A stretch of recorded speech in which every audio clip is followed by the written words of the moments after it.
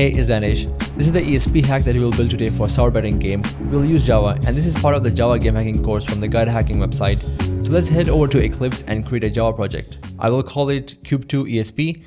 Delete any Java files that are automatically created. Right-click source and create a new package. Create the main class inside the package. Right-click the package and click import. Select file system and click next. Select the folder where you have the jar files. You can download them from GitHub and the GuidedHacking website. The link is in the description. Select both jar files and click finish.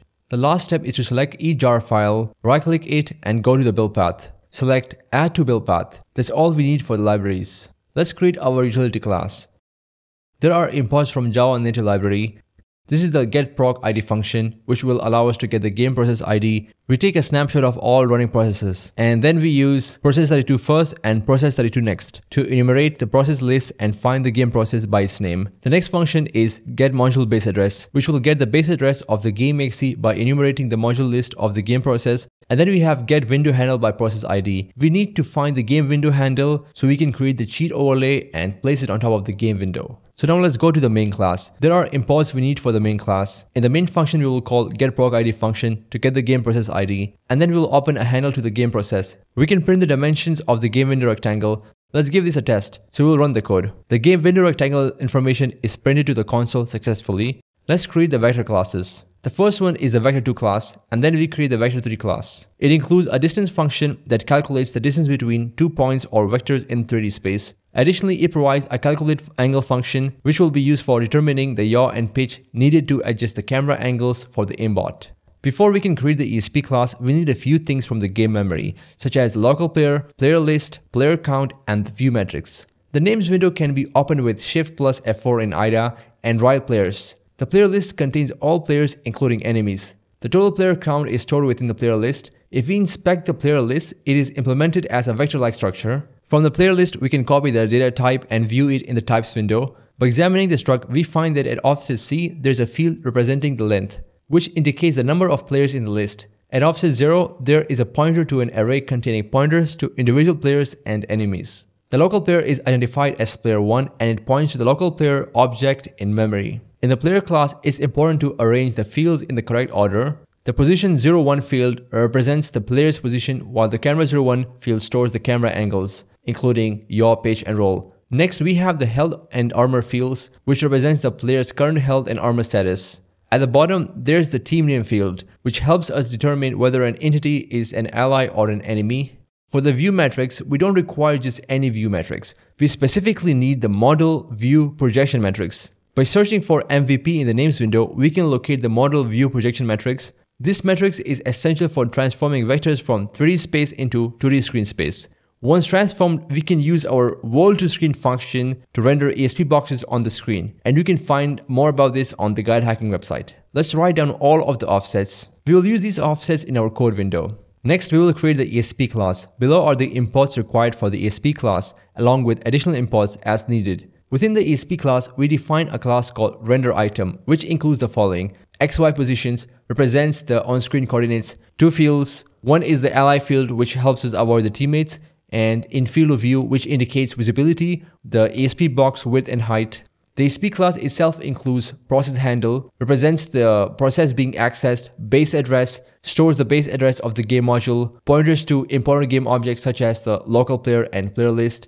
In the constructor of the ESP class, we obtain the base address of the game exe module. We initialize variables like local player, player list, and player count. At this stage, we are not reading the game memory, we are simply storing the addresses. The actual data will be read later using pointers. Now we will create the overlay class, which is the most important part of our program. The java.awt package is important to give us access to various graphics related classes. The overlay class inherits from JFrame, a swing class that provides the main window for graphical user interface. In the overlay class, we have a list called renderItems, which stores the items to be drawn on the overlay. The items are represented by the renderItem class, which we previously defined in the ESP Java file. In the constructor of the overlay class, we set the title of the window to game overlay. The window is made undecorated, meaning it won't have a title bar, close button, or other options. The window is configured to remain on top of other windows, ensuring the overlay is always visible. The background is set to be fully transparent, allowing the overlay to seamlessly display over other windows without obstructing them. The program is set to terminate when the overlay window is closed. The window is made non-focusable, so it won't interfere with user input to other applications. Additionally, we use the setBound function to define position and size of the overlay window so that it aligns with the game window or screen. The update render items method is used to refresh the render items list and called the repaint function. This triggers the overlay to redraw itself with the updated items. We have a method to enable or disable the ESP overlay. When toggled, the overlay window is repainted using the repaint method. This ensures that the changes are immediately reflected, allowing us to dynamically show or hide the ESP elements such as the ESP boxes or snaplines. We also have a stop method, which is used to completely stop the overlay. This might involve closing the window and halting any associated processes. The paint method is overridden in the overlay class. The JFrame class provides the base window and the paint method is used to draw on that window. Inside our overridden paint method, we first call super paint from the JFrame class. This ensures the window is properly cleared and ready for custom rendering. After that, we use the graphics object G to draw whatever we want on the overlay. This includes ESP elements like rectangles and slab lines. By overriding the paint method, we gain complete control over what is rendered on the overlay. We enable anti-aliasing to ensure smoother graphics by calling the setRenderHint method. This improves the visual quality of the overlay. Next, we use setComposite function to adjust the window's transparency to 80% because we want to make the overlay semi-transparent. After setting the graphical properties, we check if ESP is enabled. If it is, we call the drawESP method to render the ESP elements. In the drawESP method, we retrieve the width and height of the overlay window. Using these, we calculate the center of the overlay and the bottom of the overlay. For every render item, we first check if it is within the field of view. We determine whether the render item represents an ally or an enemy. If it is an ally, we set the color to green. If it's an enemy, to red. Using the drawLine method, we draw a line from the bottom center of the overlay to the entity's position. This creates the snap line. We calculate the dimensions of the rectangle so that it is centered around the entity's XY coordinates. The rectangle is drawn using the drawRect method.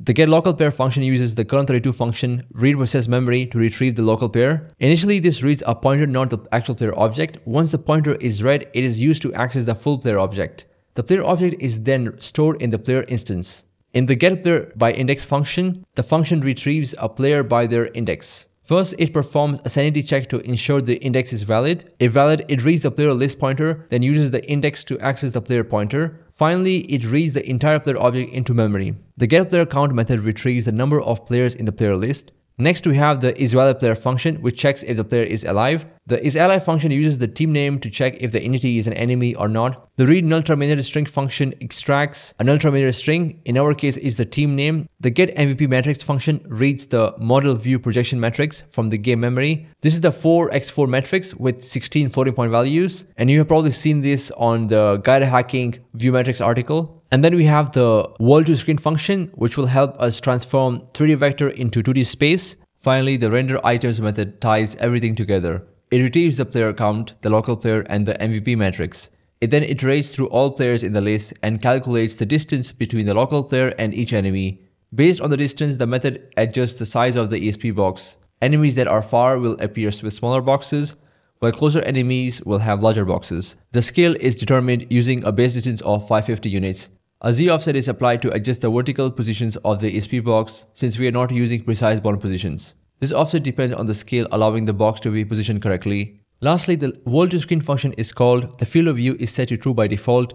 Next, we instantiate the ESP class, followed by creating an instance of the overlay class. We then initialize a rectangle object using the game's window dimensions and update the overlay window's bounds accordingly. After setting the overlay window visible, we start a new thread. Inside this thread, we continuously retrieve render items and update the overlay to display them. We can run the code and it should display the ESP boxes and snap lines. The scale of the bounding boxes depends on the distance between the local player and the enemy. We can also use the Aimbot code from our previous Java game hacking tutorial. We will create a new function, runAimbot, that loops through all players in the player list to find the enemy closest to the local player. Once the closest enemy is identified, we call the aimAtVector function. The aimAtVector function retrieves the local player's camera address and the local player data. It then calculates the yaw and pitch angles required to aim at the enemy by using the calculateAngle function, which is defined in the Vector3 class. Finally, the calculated camera angles are written back to the local player's camera, effectively locking the aim onto the enemy. We need to call the runAimbot function from our main function, so running this again, we should be able to see the ESP boxes along with the snap lines, and we should have the aimbot. In the upcoming Java tutorial, we can try to find the bone matrices and create even more accurate bounding boxes and also draw the enemy skeletons.